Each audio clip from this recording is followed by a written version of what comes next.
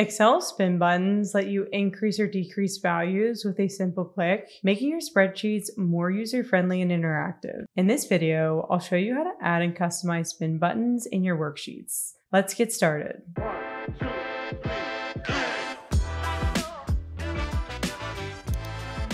For example, here we have a customer data table where we want to be able to easily adjust the number of units purchased to calculate what the total cost will be. Instead of manually typing in new values every time we want to test different scenarios, we can add spin buttons to our table to make our data interactive. To insert a spin button, navigate to the Developer tab, open the Insert dropdown, and select the spin button form control. It looks like two small arrows pointing up and down. Insert the spin button into your table by clicking and dragging to create the button. It doesn't need to be perfect because you can easily resize it to fit inside the cell if needed by dragging the corners. Next, we need to link our spin button to our units value. To do this, right-click the button, select Format Control, and enter the cell reference in the Cell Link box. In our example, this unit sold value is cell D3, so I'm going to enter D3 in the box. You can also set minimum and maximum values here, as well as how much you want each click to increase or decrease the value. I'm going to leave these as is for now, and then press OK to save the changes. Click anywhere in the worksheet to unselect the button, and then repeat this process for the rest of the rows in your data table. Once you're finished, you can quickly increase or decrease the unit's value by clicking the up and down arrows. Want to see what happens if a customer orders 10 units instead of 5?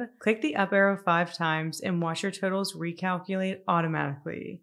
This is so much faster than manually typing new values each time you want to test different scenarios. Now you know how to add and customize spin buttons in Excel. If you found this tutorial helpful, make sure to subscribe for more Excel tips and tricks.